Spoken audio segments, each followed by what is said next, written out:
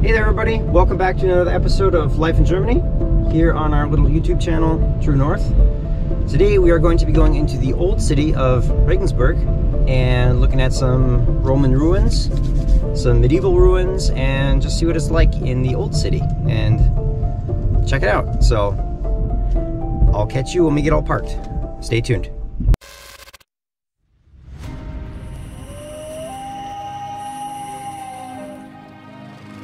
Upper Michigan, God's country as it were. Vast forests, beautiful scenery, breathtaking sights. A small town in the middle of nowhere, that's where I come from. Whereas Americans, we proudly wave the flag and stand for the flag. But in 2011, I married my wife, got on a plane, and moved to Germany. And so after being here for 10 years, I decided it's time to tell my story and share my experiences as an American in Germany.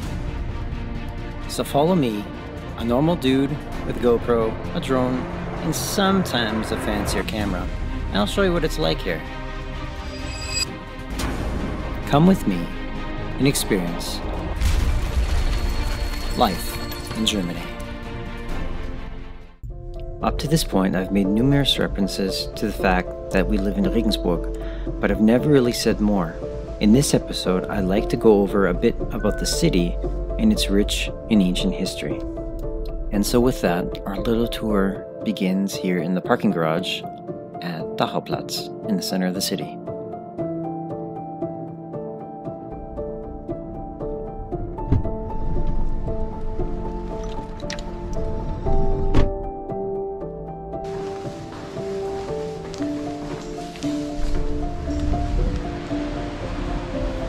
There we go. Masks make no sense. You gotta wear them in the stairwell, but when you get outside, you don't have to anymore, so whatever. So, we are here in Dachau-Platz on a beautifully gray, dreary, wet day. I love those kind of days.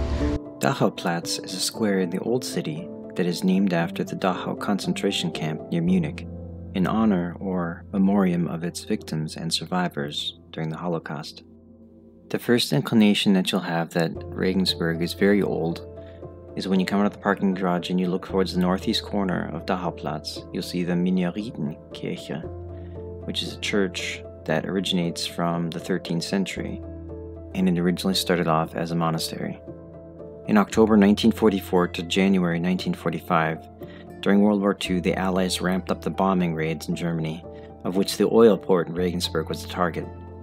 On the 20th of October 1944, ordnance hit the old city and destroyed the roof of this church.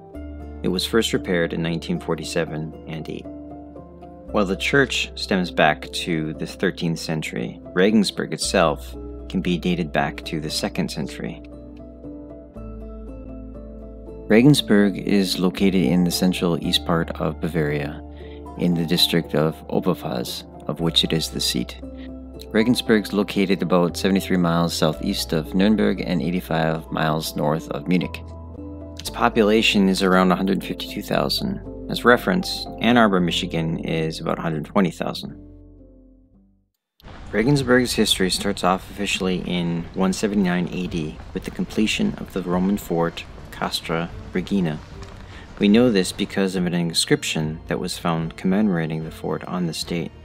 The fort was built during the reign of Marcus Aurelius and was home to the 3rd Italian Legion. Wait a minute, did you say Marcus Aurelius, like the one from Gladiator, played by Richard Harris, who gets snuffed out by his son Commodus, played by Joaquin Phoenix? Yep, that's the one. In the movie, that's a fictitious portrayal of them, but they are real historical characters. Cool thing about Regensburg is that they take a lot of the old wall structure and whatnot, the old part of the old ruins of the Romans in the medieval times, and they incorporated them into the walls of, or they incorporated the walls of the new buildings that they made into the old ones to preserve the history and the ruins themselves. And they did a really good job of how they did that, so it's pretty cool. In Regensburg, if you notice, there's a lot of these tiny little alleys and whatnot. Regensburg is also referred to as Little Italy because it looks so much like Italian cities, especially because of the Roman influence. So here's a prime example of what I mean, where they took the old buildings, the old ruins, and they incorporated them into the new. This section of ruins here is the Porta Praetoria, or the Praetorian Gate in English, and essentially was the main gate to the inner section of the fort in the event that the outer walls were breached, as far as I could tell from my research.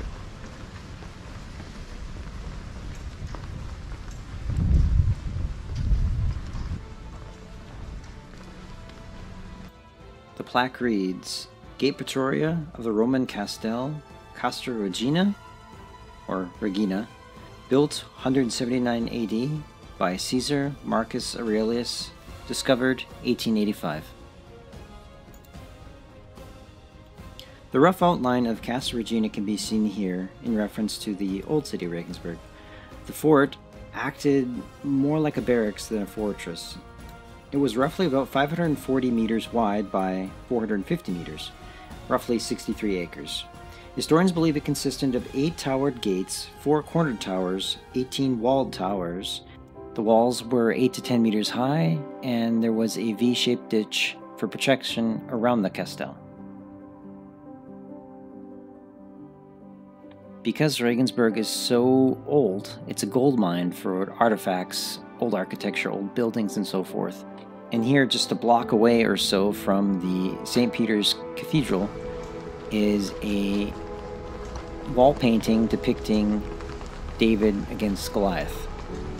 And this originates from about 1573 or so, and it was restored numerous times over the years. But it's a very famous attraction here in Regensburg.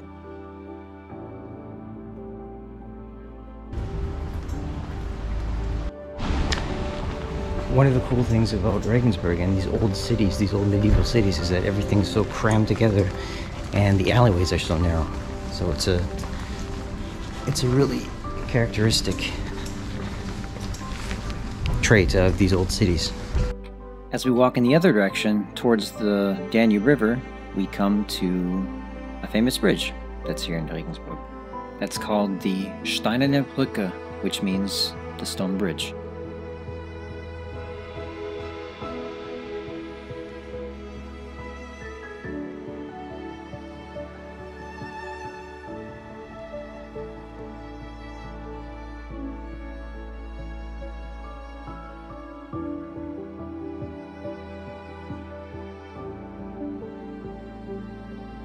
So we're here now on the Steinerne Brücke in Regensburg, and this is the bridge that spans across the Donau, or the Danube River.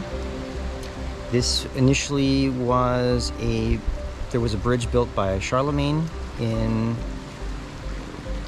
the 10th, that would be the 10th century or so, the 1100s. It was a wood bridge initially, but because it was so small and because it was prone to flooding and whatnot, they built a stone bridge in its place. So that was this bridge here, and this bridge was built over the course of 11 years, they figure, and it was probably from 1135 to 1146 or so was when it was built, and it's been upkept since. And this bridge was used, for example, during the Second Crusades by the French King Louis VII on their way to Israel, or Jerusalem. And for about 800 years, this was the only bridge that actually spanned the Donau here in Regensburg. So that's pretty cool.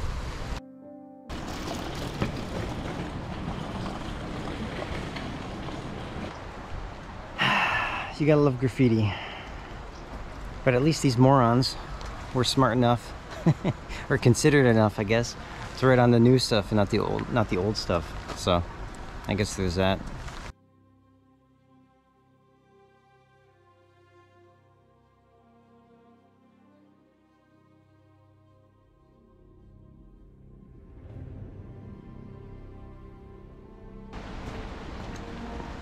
And so behind me there's a Wursthaus.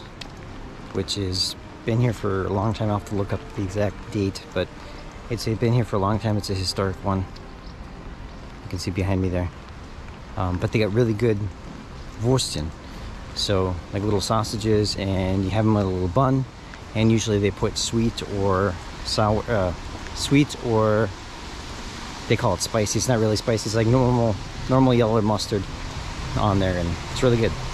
So we're going along Thundorfer Straße, and this is where they have ship museums, and where you can also go on like a little cruise. They have little cruises here on the river where the cruise ships actually go from city to city on the river, and they stop here for a little bit so you can, you know, tour everything and then buy your souvenir stuff and then head back on the boat and get going.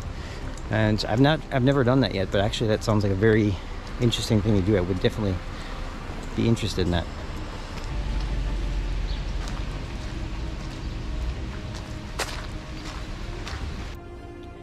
So, leaving Thundorfer Straße on the edge of the river, we head back to the center of the old city. And here we come to Domplatz, or Cathedral Square.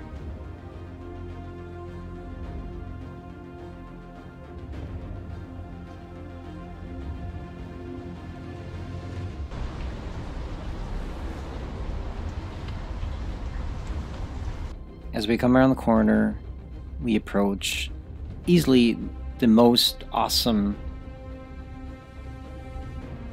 breathtaking building here in the city of Regensburg, the St. Peter's Cathedral.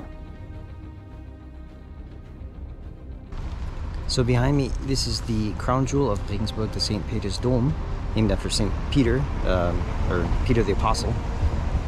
And the initial building was started in 1275 and completed in 1450. In 1450 it was roofed, and it was used for services and whatnot, but it did not have the spires then. And then the spires were started and completed from 1859 to 1869. So only about 150 years ago the spires have been there, and they're 105 meters tall. But in 2019 they had a group from France that came and did like a light show here to commemorate the 150 years of the dome being completed. And that was, I didn't get to go to that, but my wife did, and it was pretty cool. I got to see the pictures, so that was kind of cool. It's actually really nice and quiet right now. Usually this is hustling and bustling with people, but it's only 7:40 still in the morning, so it's nice and quiet. And I don't have to worry about getting everybody's face on camera. In Germany, supposedly there's this law. I've never looked it up myself, but I've always just believe everybody that if you have less than 10 people on camera in a photo or a video, you have to go to them and you have to get permission to use it. Or I guess you could also blur out everybody's face. That's usually what I do. But that's why I wanted to go this morning and when there's less people and film here now, so that I don't have to deal with that later. Plus I don't like filming in front of a bunch of people.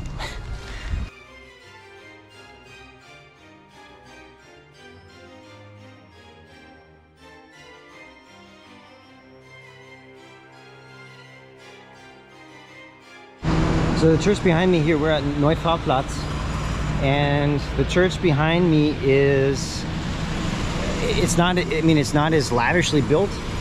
It's pretty impressive still, but this would be the, this is essentially in America we would call it a Lutheran church, because you had after Martin Luther you had the Protestants that split off, and then you had the Catholics, and in German they're called evangelisch.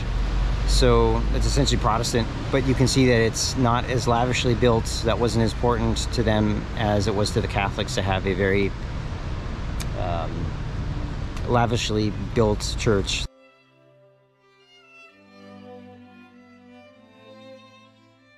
Sounds like somebody's playing an organ here. Let's go check it out.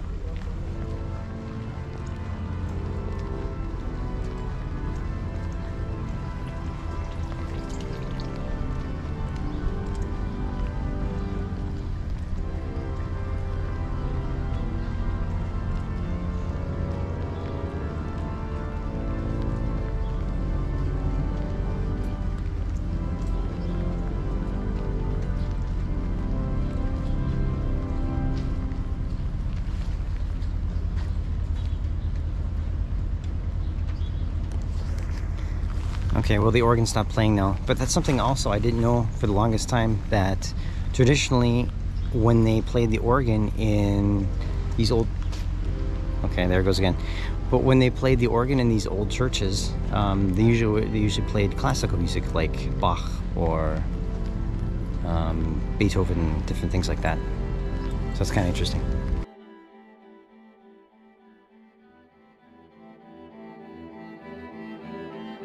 So we leave Neufahrplatz and we head back over to the east side of the city, to the original eastern gate of the city of Regensburg.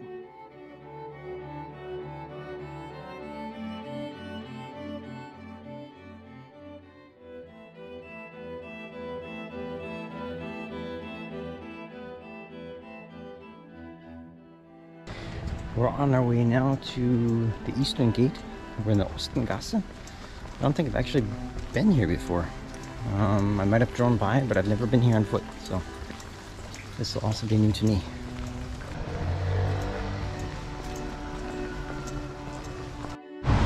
So yeah, I've driven through here before, but I've actually never been here on foot, so this is cool. We're inside the eastern gate right now.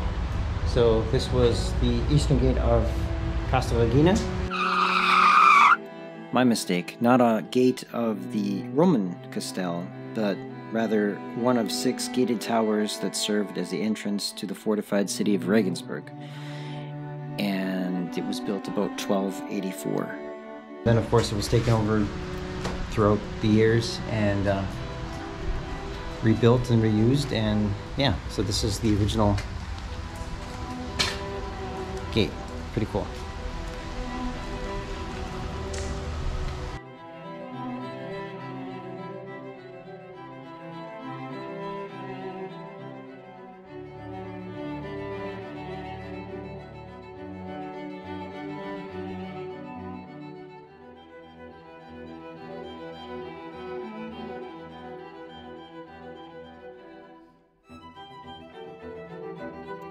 As we leave the eastern gate, we head back to where we started at the beginning of this episode, to Dachauerplatz, namely to the parking garage. In the basement of the parking garage, there's a Roman artifact, the original Castell wall. This is a spot that's incorporated into the bottom of the parkhouse at Dachauerplatz here, and this is the old... They found a section of Roman wall, and so that's here behind me. So you can see down on the bottom, that's where the Romans built,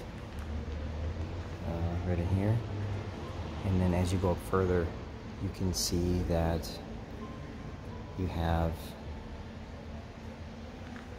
with the medieval, during the medieval period, they added onto it. So it's pretty cool. And like I said, they incorporated this into the park house here into the parking garage here on Dachauerplatz. So that's really cool. Well, everybody, we're back at the car. We're gonna have to end this here because the battery in the GoPro's dead, everything's wet, and I'm getting really hungry. So I hope you guys enjoyed this video. If so, please hit that like button, subscribe to the channel if you haven't already done so, and I hope to catch you guys next time.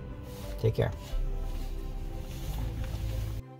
So whether you're a German citizen, a European citizen, or somebody from the United States coming over to visit, I would definitely recommend checking out the city of Regensburg, especially the old city. Whether you want to see old, ancient ruins, old architecture, or if you want to walk down the narrow streets, visit a cafe or the small shops, or look at the different statues and sculptures, Regensburg is definitely one of the places to check out. I appreciate everybody watching. I hope that you can subscribe and I can see you again in the future. Thanks again. And special thanks to Google for allowing me to use their maps and fly-ins. If I was able to use my drone, I would definitely do it, but thanks to very strict German laws, I can't. So, yeah. Take care. We'll catch you guys next time.